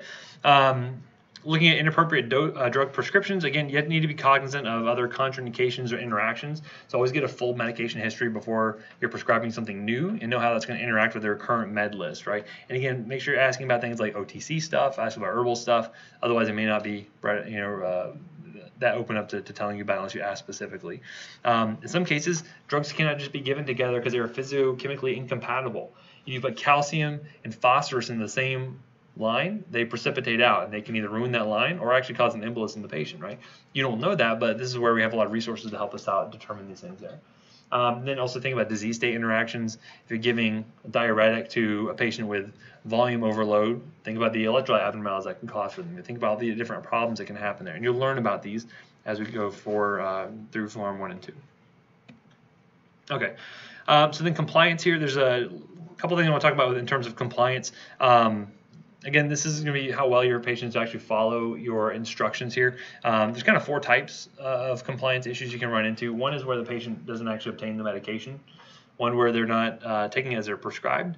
One where they prematurely discontinue the medication, or one where they take it inappropriately. I'm going to kind of talk about different examples of this in a second here. Now, a lot of patients fail to have their prescriptions filled. Why do you think that is the case? The money for it. What else? Maybe a drug shortage, can't get access to it. It's too busy. The pharmacy's so far away, and it's already 6 p.m. I don't feel like going out again. A lot of reasons why that may not happen, right? So you have to be careful with that. Sometimes if you write for a nice compounded prescription that is not commercially available, they have to go to a compounding pharmacy, and that's often a hassle, and it can be expensive, right? Time of day. For a while back when you guys are familiar with the Lake Nona area, like Nemours and UCF med school and the VA and all that. So that's a kind of an up-and-coming developing area. When I first moved there in 2012, we were trying to open up Nemours. It was basically like Nemours and then cow fields everywhere. And now it's actually developed. There's a lot of cool stuff there. Unfortunately, when we first opened up the ER, we were like, okay, here's your prescription. It's 3 o'clock in the morning. Go fill it somewhere. And guess what? There were no 24-hour pharmacies anywhere to be found within a decent time frame. And a lot of these patients were coming from Disney. So they're from out of town. They don't know where to go to get their meds, and there was a delay there, right? So nowadays we have more open pharmacies, but the question is do you have access to those things depending on time of day, and that can be important. And again, if they have a lack of perception for the need for medication, that may keep them from getting it filled in the first place. I cannot tell you how many times when I did my short stint in retail as an intern, I would have patients come in from the ER. They'd have a script for antibiotics and for a tooth infection, and they had a script for Lortab for pain. And guess what they would say? I don't need the antibiotics. Just give me the Lortab. I'm like, you sure? Yeah, just give me the pain meds. I'm like, all right, buddy. Let's see what's going on here. We fill it, but it's one of those things where it's like, okay, well, he obviously didn't think he had that bad of a tooth infection, but he certainly wanted the opioids that we were going to be giving him there. So, again, not to jade you people, but just know some people are a little bit more nefarious than others when it comes to getting their meds. But again, if they don't think they need it, they may not necessarily go out and get it. Now, if they don't take it as prescribed, there could be a lot of different reasons. I mean, people take things by the wrong route sometimes, the wrong frequency. This is where education is super important. Technique is very important for things like injectables or inhaled meds, so make sure you're educating appropriately by that. And oftentimes, they just may have a comprehension issue. If you tell a patient take 2 tabs twice daily, how many tabs are they taking a day? Right, you as college-educated individuals, you say, well, obviously that's 4 tabs a day. But they may think, okay, well, it's 2 tabs twice daily. I'll take 1 in the morning, 1 at night. Right? It's a medication error. Right? So make sure they explain it back to you how they actually take their meds. When they discontinue prematurely, frequently this is with antibiotics. They just don't understand the need to actually continue all the way through. Or if they're having side effects, I mean, just think, I just don't want to take it. It's not really worth it at that point. And again, one of the things you'll find, especially with like antidepressants, they actually take like up to 6 weeks before they really kick in and start working. And if you're taking a med for 6 weeks and you don't see any benefit, you're going to continue it? Maybe not, right? So again, you have to educate on these things. Hey, this isn't going to be a quick fix. It's going to take some time to kick in. Make sure you're aware of that. Okay. They're taken inappropriately. Oftentimes patients will take medications. They may share them with others, especially if there's family members or something that can help them out. It's like, oh yeah, I had some Levaquin from pneumonia I had a couple of months ago. Here, you take this stuff, right? So they share stuff all the time. And sometimes medication abuse, right? So as I mentioned, that patient who didn't want the antibiotics but just wanted the pain meds, perhaps that was for abuse purposes, right? So who knows? Okay, so briefly about controlled substances, right? So this is really going to be anything that, you know who actually controls controlled substances? Who regulates that? It's actually the DEA. So the FDA normally, will kind of regulate prescription drugs. The DEA has a hand in actually making things controlled substances. And so it's a drug enforcement agency. And so you will find that if you want to prescribe controlled substances, you have to actually get a DEA license yourself. If you're working within a hospital, you can actually prescribe controlled substances for your inpatients there, but there's a lot more regulations around these. Why do we care about these? Why are we controlling these? Abuse potential, right? They are potentially habit-forming. They're potentially addictive substances, okay? And so basically there's 5 different schedules for these controlled substances. Class 1, or Schedule 1, there's no acceptable medical use. No good possible medical use for them, and they have a high abuse potential, right? Highly addictive is what they're saying. There's Schedule 2, which means there is a currently acceptable medical use, but there's still a very high abuse potential, right? So that's the big difference between Class 1 or Schedule 1 and 2. Is that Schedule 1 there's no medical use, Schedule 2 there is. Okay, and then you have 3, 4, and 5, and those are following gradations of abuse potential. 5 kind of being the wimpiest out of the bunch, 3 being more so, but less than 2. Kind of make sense? So the reason why I make note of this is because there's a lot of different restrictions around the prescription on how you do this.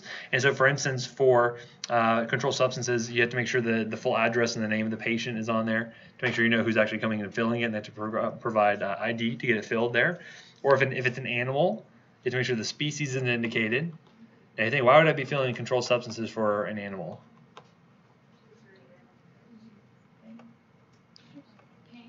Not pain commonly, but more commonly than not, it's actually seizures. That'd be the most common thing I would find, is we'd be sending out certain like phenobarbital for cats with seizures or dogs with seizures. That's the most common thing I run into. Or sometimes pain, but more often than not, they'll usually get NSAIDs and stuff. But yeah, so that could be a reason for that. Anyway, you're treating people, not animals, right? You also want to make sure you have the full address and name of the prescribing practitioner plus the DEA number. You have to have that on there. Otherwise, we're not going to fill it, right? Or we have to call up and get clarification on that. And then you need to have the written and numerical quantity to dispense. So instead of just writing 5, they can change it to 50. You have to write actual out FIDE, right? Make sure you write out textually. Now, Schedule 2 substances cannot be refilled, right?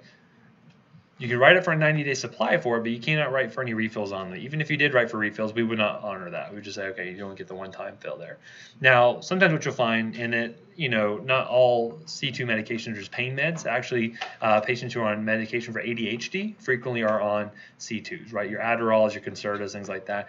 You can write actually for 3 different scripts, and you can actually say do not fill until, and that way it's nice because that way we don't have to have parents coming back with their kids every single month for a new script. Sometimes you can do that, but it's never more than a 90-day supply. Okay. And they also have to be written on tamper evident paper, so that way you can't just go and copy a million copies of it. Usually it'll say void if you try to copy it. If you try to alter it, it's going to say it's a no-go from that standpoint. And also they cannot be transmitted over the phone. So for the most part, they need to be handed in via paper from the patient to the pharmacist. Okay. Now, 3, 4s, and 5s, there's a lot less restrictions on those, mainly because they feel that there's less abuse potential to them. So those you can actually fill up for a maximum of 5 refills, so a total of 6 months worth of drug can be written for. And then after that 6 months, the prescription is not valid anymore. Normally, a prescription is good for how long? A year. These are going to be for 6 months. Okay. Again, here's an example of counterfeit evident paper. Again, if you tried to copy this, it would say void all over it. We would know not to fill that, right? Again, these are actually given out by specific manufacturers, and you have to actually have a DEA license to get these printed out for you in the first place. It's a very controlled sort of thing there. And these, especially for C2s, have to be handwritten by the signatures handwritten by the doc. So very frequently, before our PAs could write for controlled substances, if you're working in the ER, you'd actually have them write the prescription out and then hand it over to their doc, their attending, and they would actually sign it for them. Okay, so that's another thing you could do potentially. Okay, does anyone know, federally speaking, what Schedule morphine is? Schedule 2 substance, right? There's a high abuse potential, but we do have an acceptable medical use, right? Used as an analgesic. How about cocaine? Actually a 2, interestingly enough. Who would have guessed, right? Anyone know what we use it for? Yeah, sometimes ophthalmologic procedures or ENT procedures because it's a nice anesthetic and it's also a vasoconstrictor, right? We used to carry cocaine over at the Pete's Hospital when we first opened up. We had 4% cocaine hydrochloride. This is good stuff. And because our ENT docs are like, yeah, we're going to use it, and then they never use it, so we end up expiring it. But we used to carry it. How about methamphetamine? It's actually a 2, right? So any of your amphetamines are going to be Schedule 2 medications there. How about marijuana? That's a Schedule 1 substance, okay? Now, this is a weird one because what did I say about the laws in terms of following which one's stricter? You follow federal or state? Whichever one is more strict, you typically follow. Marijuana is a weird one because they basically have the federal government saying we're not going to follow and actually do anything about this for states that have medical use approved or recreational use used. We're not going to come in and do anything. We're going to let the states kind of regulate that. So that's one notable exception. So like in Florida, what can we use it for? Yeah, certain medical uses, right? You have to get your green card and all that fun stuff, but not just for recreational use. Okay, so those are the laws you have to follow there. Can PAs prescribe medical marijuana in Florida? Yeah. Negative, you cannot. Yeah, it only has to be certain providers who've been registered. Yeah. So anyway, so again, that's kind of a weird one, but that is technically a Schedule 1 substance. Anyway, sometimes you're going to find that different drugs, and I know I'm running up on time, different drugs will have different different schedules. So as an example, we found that the drug carisoprodol, which is a muscle relaxant, we found a lot of abuse with it. And so in Florida, we actually made it a C4. In other states, you may find it's not controlled at all, right? So sometimes it's going to be state to state regulated.